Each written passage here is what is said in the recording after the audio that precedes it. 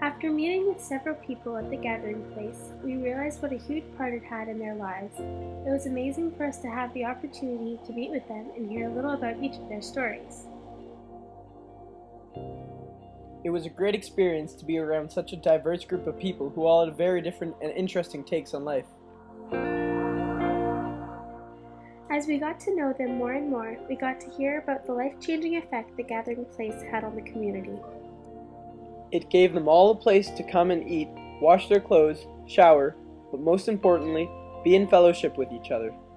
They were all so open with us, so ready to share how the Salvation Army had impacted them personally. It's a safe place for, homeless or anyone who's needs a safe place to hang out every day. The best part for us was the stories. When we asked them if they had any stories or memories to share, their faces would just light up. It was so amazing to see them respond in such a way to our questions. There was this one couple who were engaged, and they kept talking and talking, sharing as much of their reality as they could. They finished with how simply amazing the gathering place was for them.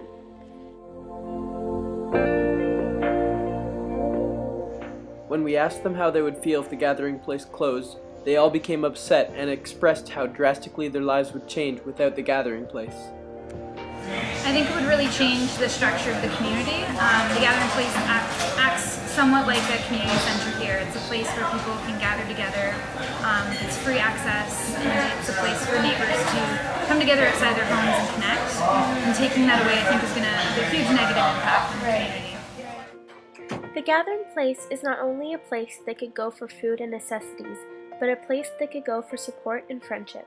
A place free of judging and discrimination, instead a place dedicated to their health and well-being. Without the gathering place, most of them wouldn't have the human connection that we all need so very much.